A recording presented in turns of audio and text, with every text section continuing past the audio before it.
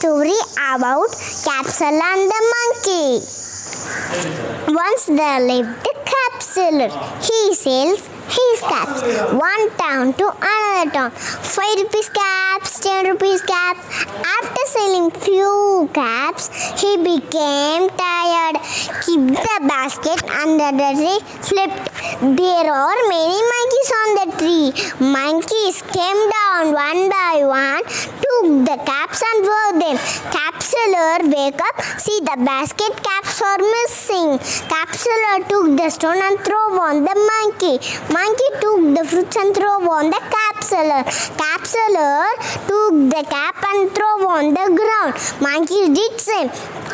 Capsuler collected caps and went happily. Moral of story is wisdom is better than weapon of war. Thank you. If you like my story, kindly like, share and subscribe. Thank you. Bye bye.